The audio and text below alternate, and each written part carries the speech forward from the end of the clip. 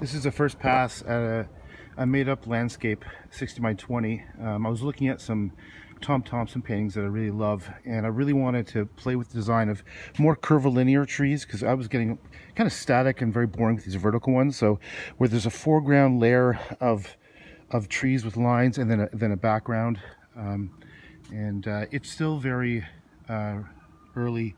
I start with a wash of red that you can see between, and it's giving off this overall kind of sort of pastel-y orange hue, which I'm not crazy about. So this is just the first pass. It's still pretty raw, but that's what I've got so far. Oh, right. I also want to mention that my intention is to make it something between like a Tom Thompson and a Monet.